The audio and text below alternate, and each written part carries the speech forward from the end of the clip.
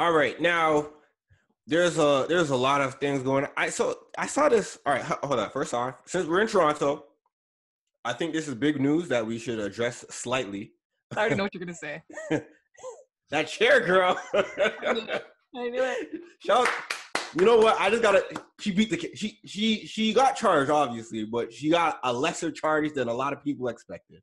Well, so she got probation, 2 years probation. Yeah. 150 hours of community service and a $2,000 fine.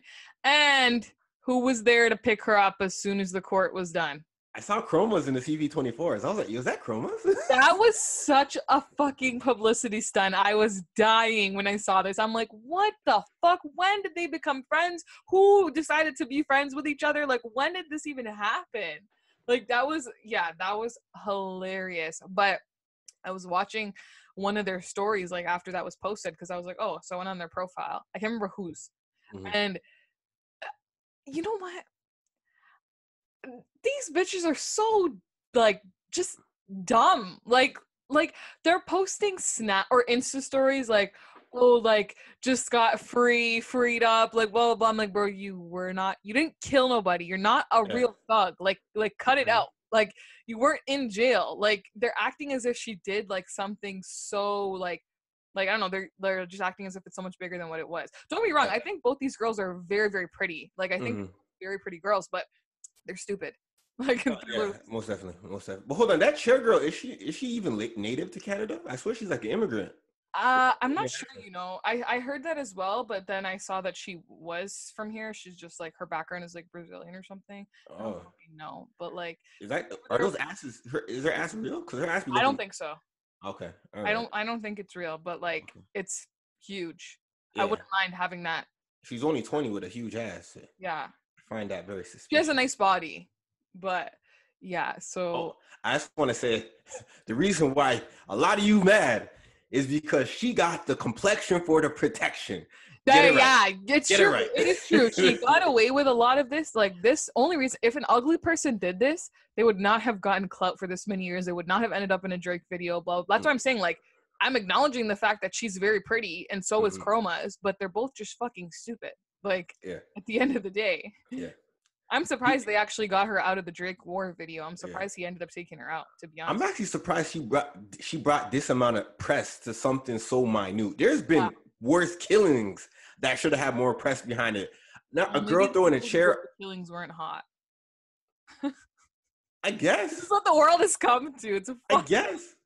They went so serious about some girl throwing a chair over a balcony and people are angry. Yeah. I was like, I didn't really care. I just walked into my kitchen. I saw the TV playing. I was like, oh, she got off. Yeah, like, I didn't think it's like, it's stupid, but it's not that severe. I think everyone is hating because she's pretty, and she got attention from it because she's pretty. I think that's why everyone hates. Like, it is stupid, don't get me wrong. It was a wrong thing to do, but there is worse shit that happens that, like, she could have honestly stayed in the Drake music video.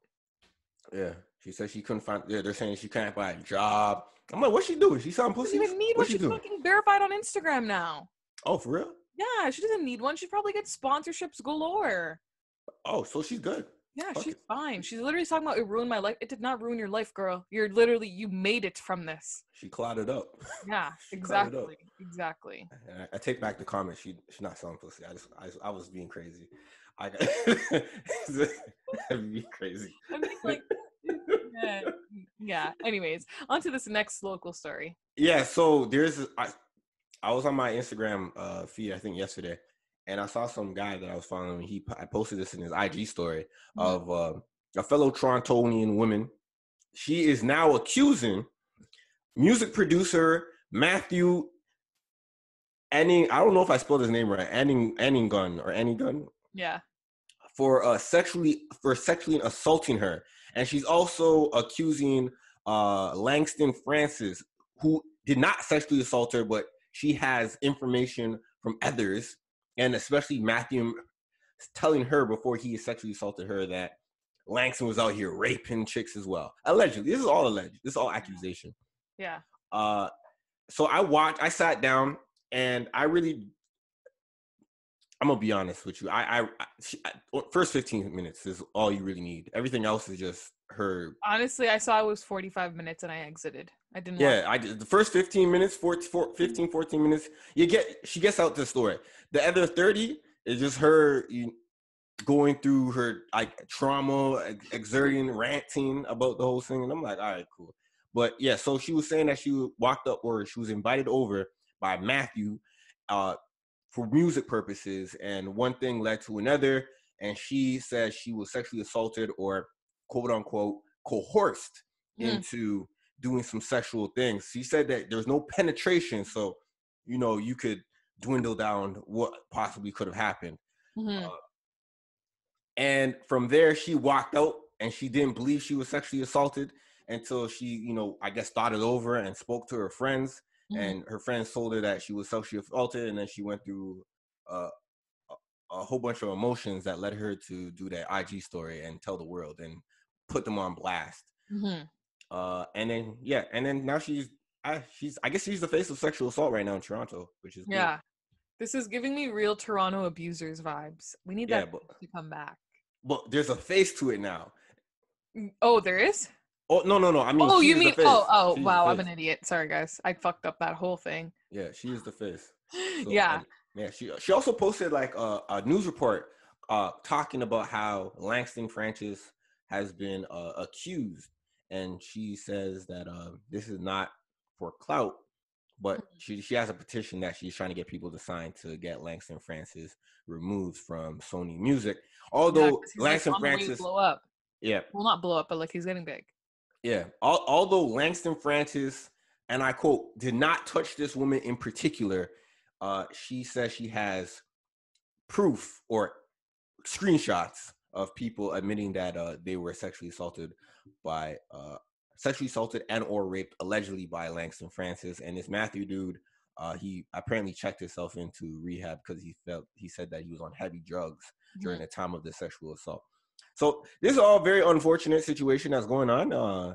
I hope that this woman finds justice, and once she finds justice or through the legal action, I hope she finds closure from within. Because even if these guys do go to jail, it doesn't necessarily mean you will find closure. You still have to do that from within.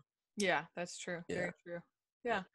And she's very angry with men. I don't want to hinder this too much. I'm gonna be brief on this.